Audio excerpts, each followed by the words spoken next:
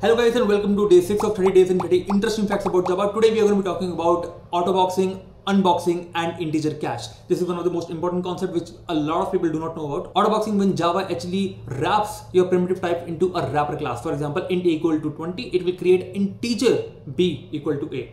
Unboxing is literally the opposite of the same thing. Integer b equal to 20, it will create int a equal to b.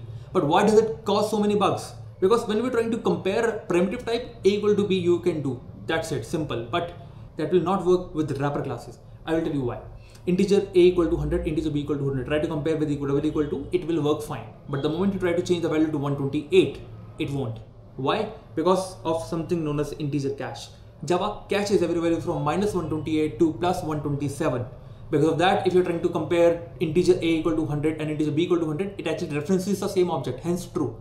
If you're trying to do with 128, it creates two different objects. So, rule of thumb, never use double equal to for reference types, always use equals.